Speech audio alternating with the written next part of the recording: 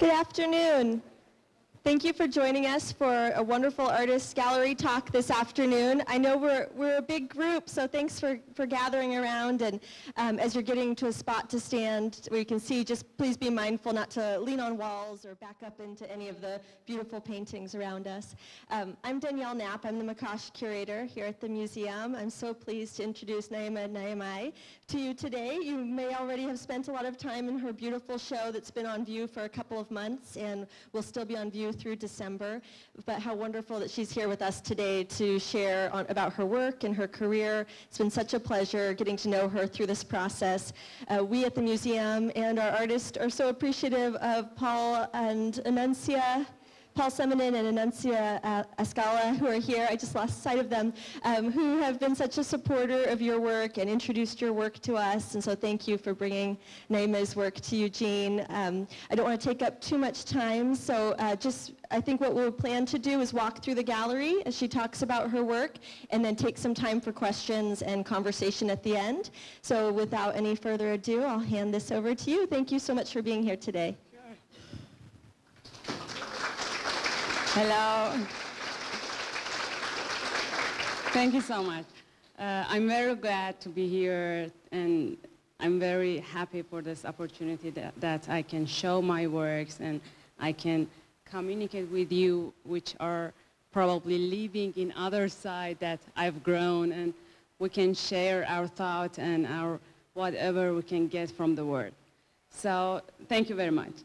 And also I want to thank Geo Hart, which is not here, the museum director, Paul and Anuncia, and Sajjad, my husband, which all of them have a main role in this moment that I can be here and talk to you. Thank you very much. So I'm gonna explain a little about the exhibition in general, and then we can go and walk and see some paintings, and after that we can talk. If you have any question, I can answer your questions. There are two series of painting in this gallery. The first series is Dreams Before Extinction. This series was about endangered animals of Iran, which was based on IUCN Red List, which is kind of there is an organization, Universal, which release a list of animals which are in danger in all over the world, and anybody can go and find an animal which is in danger in an area that all people live, because this list is a very, very long list, unfortunately. So animals in this series, in each painting, there is like different story, so there is not any connection between paintings in Dreams Before Extinction, except for me as the human, which I always try to place myself in a role, you know, but in different roles. So I explained some of those paintings for you, which is, oh, another thing. There are like 12 paintings in this series, which just 8 of them have remained, so I was able to bring them here, and they are on view now, so you can see them. And another thing was about the series was, it was the time that I was working on them, it was 2010 to 2012. It was the time that I spent on this series, on all part of like studies, knowing about animals, getting help from our from my environmentalist friends, and all people that I need their information, like scientific information about animals, because my background was in art and I needed to know some right things about each like animal to like work on. So it was how the process began. And I had a show in Tehran in 2010, I guess, or 11. I should try and change it. So after that, like the next series that you might see on the other wall is Under the Earth, Over the Moon, which is my new series. I just started the process here in Eugene last year, and it's going to be like about 16 paintings, which these paintings are just the beginning of the story. So I might explain those things later, or there might be more pieces of that series. So let's start from this piece from Dreams Before Extinction. This painting is about the Siberian crane.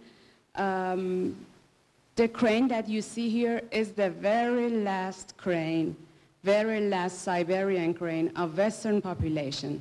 They're living in Russia, in west of Siberia, I guess, and then they migrate to south, to north of Iran each year to spend fall and winter.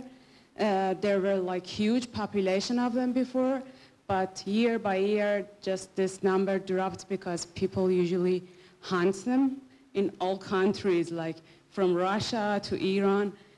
Everyone which had the opportunity to hunt these animals, they did it, unfortunately. So the number of their population dropped to about less than 20 and in 30 years ago, and in 10 years ago, there were just a couple remained who migrated to Iran each year. And this couple, because it was very important, there were many NGOs and organizations which tried to help these birds to survive, and it was very important for like many countries and many people who cared about environmental issues and animals. But unfortunately, there were just a couple, and a few years ago, in a rainy night, mate of this crane, the name of this crane is Hope, and the name of his mate is Wish, because they were very important and everyone wanted to have something that they had a name and everyone cared about their situation and their life. So unfortunately, in a rainy night, Wish was shot, and they couldn't find her, but they guessed that she was shot because it was rainy and environmentalists couldn't just check everywhere. You know, it was a big land, so it wasn't possible to track it exactly where she is in every moment. So there was like hope remain as a last Western Siberian crane. So it was very sad story when I realized about that and when I read about that. And I decided to put her as one of the animals that I'm working on in this series. In this painting, I wear a costume, which is like kind of the costume that people used to have in north of Iran, which is the like rice land that these cranes usually come to spend their winter. And I just try to match the color of this dress with this crane because I wanted to, seems like we are part of a family and we dress very similar. And there is a very traditional custom in Iran, which when a traveler wants to go to a journey, usually women, mothers, wives, sisters, they usually keep the holy book of Quran. They stand in front of the door and put this Quran over the head of like everyone who wants to leave the house for a long journey to make sure that he or she comes back safety. So I did the same costume. In spite I don't have any religious beliefs. I like to use this kind of language that everyone knows in my country because it's a way to communicate with my people through like traditions, through the story that they've grown with. So it was one of those stories. And I kept this to like be like a mother or a sister or a wife or any part of like their family is standing and want to protect or ensure that this hope comes back next year safety. And nowadays it is the background is rice farm, and I found this door very close to my grandmother's house, which is living in the same area, which is pretty close to that area. that hope comes each year. And everything, I mean, everything that you see in paintings, background, foregrounds, are something real. And I really travel to different parts of my country to take pictures of those backgrounds, to have something real and based on scientific fact in my paintings. So this is the story of this one. Let's go to the next.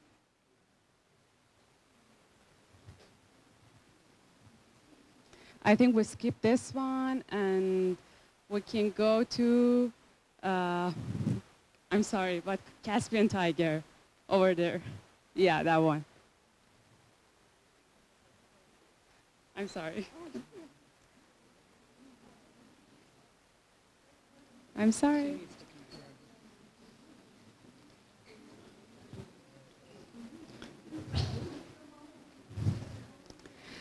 So this is Caspian tiger. This is the only animal in my in this series which is really extinct. So there's no more hope for this animal to come back to our lands, or you know. So I wanted to show my grief and my mourning for these animals because I knew that there won't be any hope like the hope painting the Siberian or others. For this reason, I looked at the sources that I had, like stories, facts, whatever I could find anywhere to inspire me that how to communicate with people about this pain that I have. How can I show it? So there was a very famous painting in Iran about a holy person which killed in a war, and his horse came back lonely to a place that women usually lived. It was a religious painting, but it was a painting that you can find even in many books, many walls everywhere. It's very famous. So everyone, I was sure that everyone knew that painting. The things that I did was, again, using this local costume. I asked my family members to wear all those things, and all of those figured in the same composition at the original painting that I wanted to make exactly similar composition with that original painting. So everyone just figured in the same position, and the background is the rice farm again, which is the area that this animal used to live in north of Iran. And I placed myself here as the main role to show this kind of sadness and the most regrets that I had for this animal.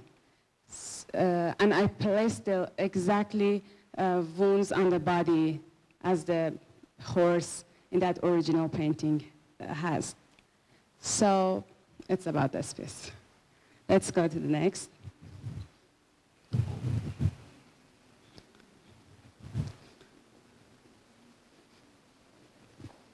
Here.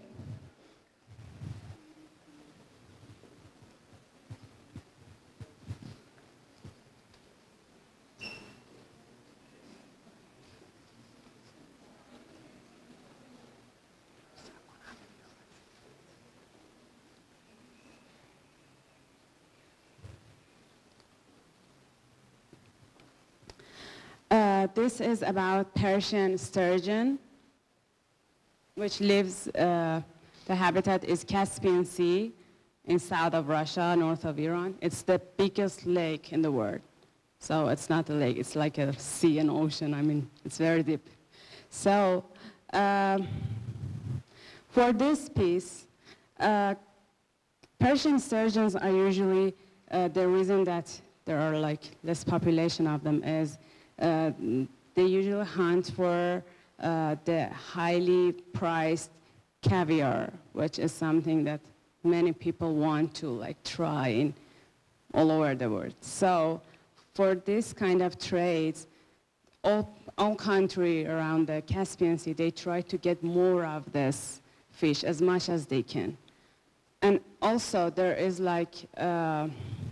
pollution, water pollution, for oil extraction facilities, which I put it in background, but I hide it in fog, which they all also make the water dirty and make it difficult for fish to breathe there.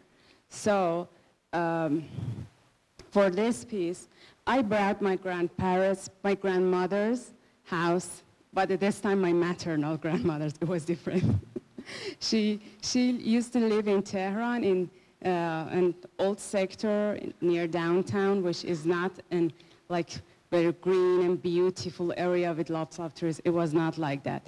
And there was a like very narrow alley, which was very very tiny stream running through it. So when I was like 5, I used to sit on this stair, and I tied a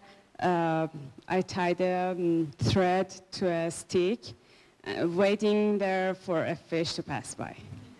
And because it was a city and there was no fish there, I was just sat there and just looking at that stream, waiting for, and I remember those small stones there, which were giving me that hope that, okay, there are colorful stones there, so there might be a fish there.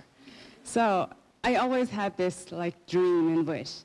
And this one also was a fish. So for this, I tried to mix these both stories, like the things that I had in my mind, the memory that I had, and this kind of sturgeon, which could have it like, it had a very, it was not in a good condition, and I could share these things, mix these things together, and give people my idea about how I'm sad about this. And also, there is a fisherman which comes out the window, which makes this painting to a nightmare, because you would see the net and you can predict the end of this picture that, okay, the net falls and we both would be under the net. And also, it shows that there is no hope, because usually fish breathe in the water, and it is already out of water. So it shows that it's a very bad condition. There is not any hope in this picture. But in the same time, I just embrace the fish to have the same destiny with it, to share my destiny with it and have the same end. So it's about this piece.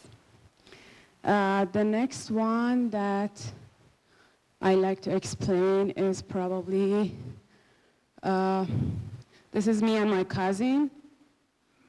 And here, because I want to have stories and animals from like all other, several kinds of animals, not just fish or just mammals so I used bats, which are not kind of animal that everyone is in love with.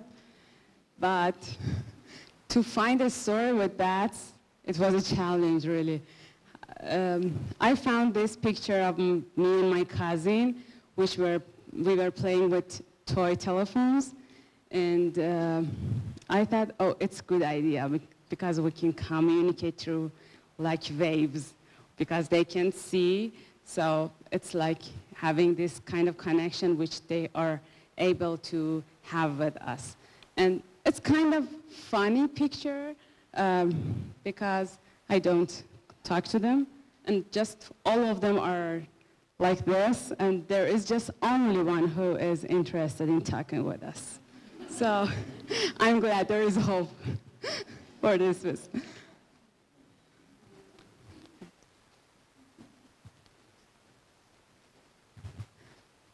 This piece probably is, in this exhibition, I think it's the oldest piece. It was a time that I started the process, the series of painting, series of dreams before extinction, so I still didn't have enough information about the species. I didn't know that which animals are living in Iran and what's the difference between all those. I've seen many documentaries, but it was not enough to know about your own country or your own region. So this is one of those cases. I knew that, or I've heard that there is Asiatic cheetah or Persian cheetah living in Iran. And I didn't know that there is like less than 40 of them living in the world. And they extinct all over the Asia, from east to west, or probably Europe, I'm not sure, but it's very close. And it's just very few population of this Asiatic cheetah in center of Iran. So I didn't have any picture of it in that time that I've heard about, in the time that I heard about like cheetahs.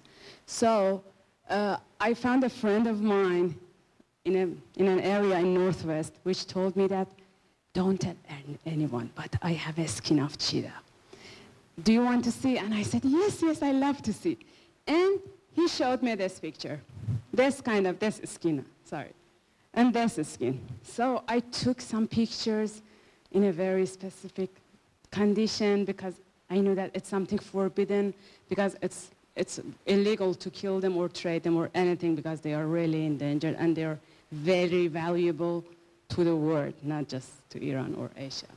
So I took the pictures, and for this picture, for this painting, which the name is Playmate, again, I'm there, it's an old picture of mine, my childhood, and then I used the reflection as this time, and that picture as our past.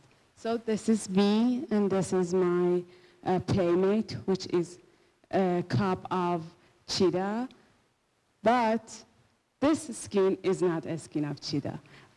Later I realized that the pattern is not similar to this, but I kept it because it shows you that how rare this animal is and how it's difficult to know about the pattern or their. Nowadays, I mean, there are many pictures of them, but 10 years ago or before, there was not enough information about this species. And also you can see that this is past, this is now, and I'm here, and no need to explain that, what's the end of this anymore. This is Lorestan mountain newt, or imperial spotted newt, or this is one of the salamanders, kind of salamander, and they are living in 2 or 3 small springs in southwest of Iran. They are very pretty, the pattern that they have, and they are really unique animals. They're endemic animals which are living in very just small spots in the world. So they're very valuable. But because of this pattern that they have, they usually we have problem with poaching. They got trafficked for like collectors and zoos in different areas which like to have these special animals. But this reason, for this reason, the number of them reduced, and they're critically endangered. The story of this is because I knew that they were like trafficked by local people. I wanted to show that I want to tie them to myself in that spring, to doesn't let them go and keep them with myself. So I found this costume, which is for men in that area. It has a very beautiful pattern, which I found it similar to the black and white pattern of those salamander and newt. So I added some red thread. I couldn't find that costume because it was so expensive. So I decided to make it. So I made it, I wore it, I went to the pool, and I lied down with all these ribbons and threads, colorful, in my hand, tied to my hands and my feet, and I was lying down on the water, asked my sisters, my family, to take my picture from like the upper floor, and it was a really difficult process, but it was fun to take this picture. And then later, I showed them, I tied them to these threads to show the similarities, that there is like this connection between local communities, the pattern that have shaped in those areas for 1,000 years. I'm sure that there were inspiration from the area, the animals, in the process of making those patterns in local communities. So I wanted to have them all in the same piece, like those local dress and those animals and the spring that they are living there, and just mix them all and have them all together to show local people that this is part of your identity. This can be part of, this pattern is kind of something that you might got inspired, your ancestors might got inspired by these animals or whatever they could see in those beautiful nature or environment. So it's about this piece. I'm glad the time is good. What time is it? Okay. So, I missed that piece, but I'm not sure if I think I can explain it short. This one, because this one was the piece that many people asked me about. This is a landscape which you can find it everywhere around Iran or around here. It's something for many people seems very familiar for the area that they have seen. There is a conflict always between local communities and environment, especially in protected area or near protected area. Even here, I can see that there are these kind of conflicts. There is a rancher, the shepherd here, which tries to protect the cattle with sheep, and I took his picture, but I want to show this confrontation, this conflict between leopard and sheep or grazing animal, because it seems that these are innocent animals and this is their land and this is their right to graze in all these areas, but it's not something normal. Usually these areas in protected area or many lands, even here, they are the lands that for million years, for 1,000 years, before the human just changed everything, these are the animals that used to live. And there's a, you know this, there is a cycle everywhere about everything in any environment. So usually the reason that these leopards got shot or got killed is because ranchers or their dogs usually fight with leopards, and the end of this is not usually something that we can predict. Usually because of the gun, there is not any hope for leopards to survive, in spite that these lands have been something that they've owned, they've grown in for many years. Because of human impact, they have to they lose their life. So I wanted to show this confrontation. And again, you can see that I'm standing here I wanted to say that this is my flock. To be at least 50-50, if not more.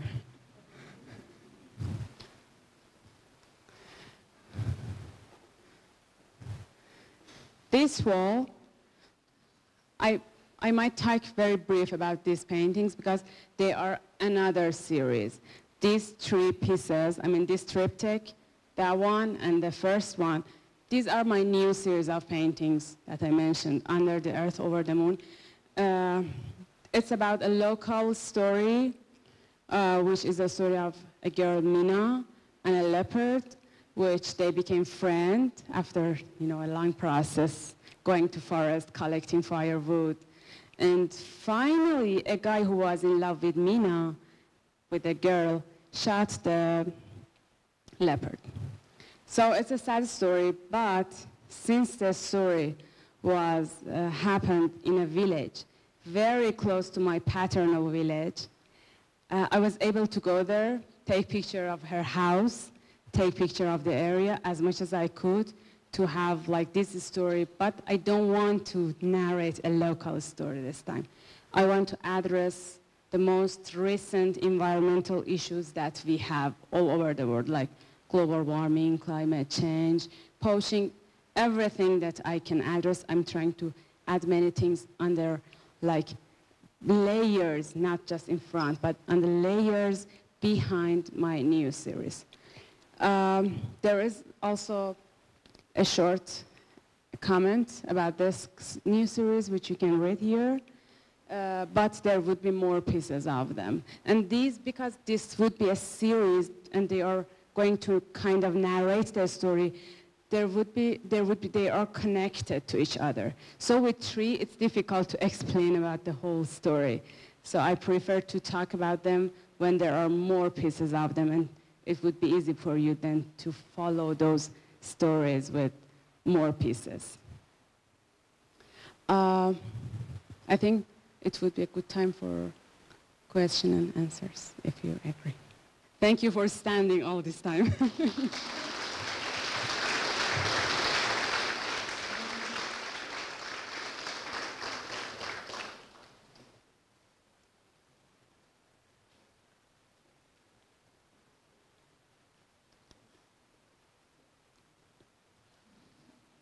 Yes.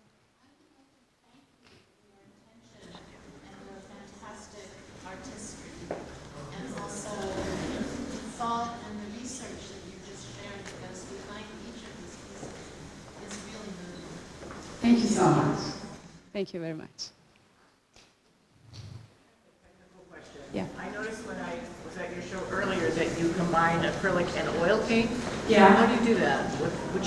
I usually, for my earlier painting, I started with acrylic and I finished with acrylic. But later, I realized that it's better for me to start with acrylic, the background, usually, and then keep working with oil on it. So I usually finish it with, I continue it and finish it with oil. Yeah. Sure. Not a specific one, but you can answer a question. If any of you have like question about a specific piece, you can ask. I'm here to explain. Or if you'd like me to explain, just let me know. Could you talk about the piece with the moon? No. Do you want me to talk about it? Or if you have any question, because I imagine that there would be 30 minutes for your questions. So ask your questions. If there was extra time, I would explain like 1 or 2 of those pieces.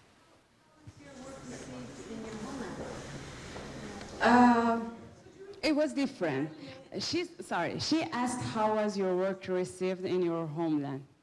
When there were like different kind of visitors in my show there. So there were environmentalists and wildlife activists, which they came there and they started crying because they knew everything about the things that I had in my paintings.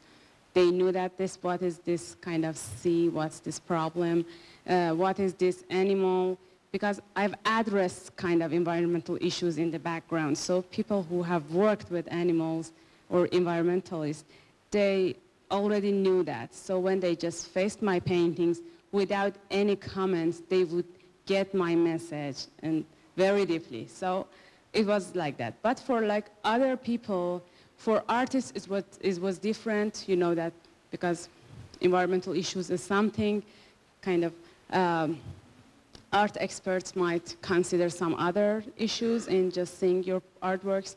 So it was very different, the things that I got. It was some technical point, it was some people just cared about how like strange this piece is, how is this composition there, or how I worked with kind of this material as an artwork. So it was positive in general, but I don't like to say that, oh, everyone loved my work. But in general, it was good. And I also published a catalog there explaining about the reason that each of this animal is endangered. So I wanted to like inform people in the same time that they were just watching my paintings. So it was positive in general, it was good. But here it's different. I feel like I get more emotional message here, which is really makes me happy that, because there are many things in my paintings which are about local. I've used some traditions like local stories, but here I can see that the message that people get is beyond the details that I'm using in my paintings, beyond the scientific information that I address in my paintings. And it really makes my heart warm to see that there is this concern in people all over the world about this planet and the future and environmental issues everywhere. Yeah. Yes, hi. I wanted to thank you for coming. Sure. And to express to the non-Iranian audience that you present the best manifestation of a culture that is strong, ancient, and beautiful. And thank you for presenting the kind of thing that is common to mankind in terms of endangerment of species and so on, but also to tell you that you're a beautiful representation. Thank you so much. Thank you. Thank you. Thank you. We're very grateful to have you here, and it makes me think that have people invited you to classrooms, the younger generation, which is so enveloped in climate change and its effect, would be so moved by you, and they would be inspired by you. So there's another job for you. How about with that? Yeah, I'm very glad that they are, like some of my friends here, that they're working on environmental issues. They are doing those things, and I'm always ready here for children and older age. I mean, all ages and all people from all cultures and all over the world to explain my works. Yeah, I would be glad to do it. Yeah, thank you. I've got a question about how you think about gender in relation to your work. So part of it is how is that received when you present it in Iran, right? Like the man standing with the agriculture, or the man doing the fishing, right? This sort of thing, or the man killing the creature. So how is that sort of taken up? And then is it, there's a sort of linkage of the female with the kind of precarity or this sort of natural thing, which is also kind of in trouble, right? As like, we don't want to just associate women with the earth or something. So could you just speak a little bit about the complexity of gender in this fantastic work? I've grown in a family which, in spite of being religious, many people in Iran are not, many of them are not religious nowadays. But my family, the background of my family were kind of religious family. But when we were grown, there was, at least in my family, or many others probably, there were no difference between girls and boys. So I haven't grown with kind of this sense to fight for women, because I couldn't sense it when, like, during my young age. I always had this freedom, this respect from my family that I was thinking in a different way, but they always give me this respect, not just by just telling something. I could feel it, you know. So I've grown with this respect. So especially when I worked in this series, because it was a time that I was younger and I haven't faced with some other things that there are about gender in our society. So in this time, I didn't had any kind of, I wasn't biased and I had no kind of comments about genders. But the only thing that was important to me was to picture something that is based on fact, something that is real.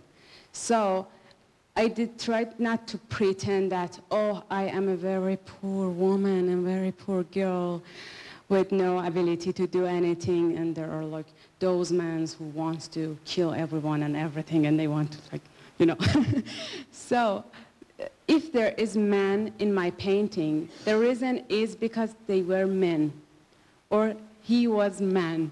If it wasn't, if the one who go for fish was woman, I placed a woman there. So the reason that you see there are men, and I'm sorry that usually this is a kind of negative role that they all have, men in my paintings. But the reason for that is usually, unfortunately, hunters are, or they used to be men, and there would be less number of women doing those things. that is the reason. But I agree with you in this piece, this kind of confrontation about my flock and a rancher flock. It really shows that this man and this woman, but I was really angry. And I knew that those ranchers are usually men. So I just placed him, and I placed myself, and I wore that red color, this time to like show my anger. And so, yeah, but that was the idea. Sure. I have a question. Yeah. In a lot of your paintings, my daughters saw this. Is this your signature? Yeah, there is my signature. Okay. It's a little, let me tell you something. There's a secret. New paintings are not finished yet because they don't have signature yet. I don't have any idea that when I can say that each painting is finished. So they haven't signed yet, but there is this is a kind of Persian calligraphy with my first name and last name in a round shape. I usually placed it very close to me in every piece. So in Dreams Before Extinction, you can find those small kind of stamps of my first name and last name as my signature. Yeah, that was it. Is this supposed to be a triptych here, these three? Is this a series of three? Yeah, this one is triptych, and this, yeah, and this space between those pieces are intentionally. Can you tell me what time is it? Quarter? Okay, so I have a little time. Okay, I explain. This triptych, this is a very old picture of my paternal family, like about 50 years ago. And there was a very small yellowish kind of photograph that I had. So I had to work on colors to bring the real colors up, to scan it and enlarge it to work on. And nowadays there is not this kind of beautiful, colorful costumes in Iran because they have changed kind of those outfits even in very small village that these people used to live. So I painted them here. This woman, my father, aunt, yes, which her name was Stay. Her name means stay. I placed this infant of roe deer in her hogs because the baby, which was in her hog, later became hunter. So I replaced him with this baby roe deer, and I placed those antlers on her mother's head for the time that when he see this painting, he immediately see his mother in a role of the animals that he usually tries to find and kill. So this is the point, but also because this is Mina and Leopard series, I wanted to not address just my family. I placed the leopard in the left. I placed myself here as a human, which is separated from family, but with a background which has like wildfire, which is a problem we have everywhere because of global warming and climate change, which is destroying our forest, which is destroying your lands. So there are those addresses in like background of my picture. So I separated Mina from leopard, I separated me from my family, and in the centerpiece you can see the time that human is the past. It was a time that human and animals used to be in peace in local communities, like, you know, half a decade ago, like 50 years ago. Now it's getting worse everywhere. So it's a thing that is the points behind this painting. For moon, I don't know if I explained this one. That one, I just talk very briefly about that piece. That piece is a scene of the book of dreams of Meena and Leopard. Because at the end of that story, they says that Leopard was shot, and Meena went to forest. Meena escaped, left the village and villagers because she had very pain of like killing that leopard who was her friend. So she left, and also it was the ending that people made it. That when the leopard was shot, his blood went through the snows, and in the next springs, poppies grew from his blood. It's exactly something that was in the story, but I found it very beautiful, and I decided it was not based on facts or scientific information, but it was very moving, so I decided to keep that and just picture that scene. And the last one, the moon falls 1,000 times. Sorry, I should wait a little for you. I'm sorry. The moon falls 1,000 times. It's not directly about the Meena and leopard. There is this kind of myth in our literature and in some Eastern European literature about the story of moons and leopards, which the reason that usually leopards die in myths is like leopard is a very proud animal. She, sorry, in our language we don't have gender. They want to be above all other species. So one night he goes up a rock, he climbs up a rock, and he see that, oh, there is a moon there in the sky. So he got angry and he jumped, they jumped to catch it and defeat it. So she fell and died. For this piece, I tried to have this kind of last scene of Meena and leopard, which Meena is doing this funeral in the forest, the time that Meena leaves the village to forest forever. Again, all those details that you see in background, they are all real, and I took all pictures around that village. So there is a very beautiful forest there. And there was this pass. So Meena is carrying this leopard from over the moon. I brought down all those moons from the sky to respect leopard, to do his funeral from all this moon that he wishes always to be above.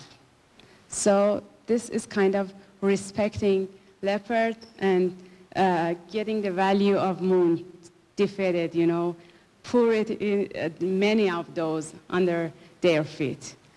And this is like the message of this painting. Yeah. You want to know? Okay, yeah. Color red, what red means? Color red. Color red in Eastern culture usually is a color of life and color of happiness. In many countries, before, the brides usually wear red. It has kind of, it's the color of excitement, color of life, but in the same time, it can be color of death because of the blood. And I like this kind of contradiction. I love this color which can be a sign of life and can represent life and excitement and something real like flowers. And also in the same time, it can be a color of blood, which I felt that in some scenes I'm like bloody, so I like to have this, yeah. Sure. Time? Yeah, okay. Thank you very much for being here listening to my work.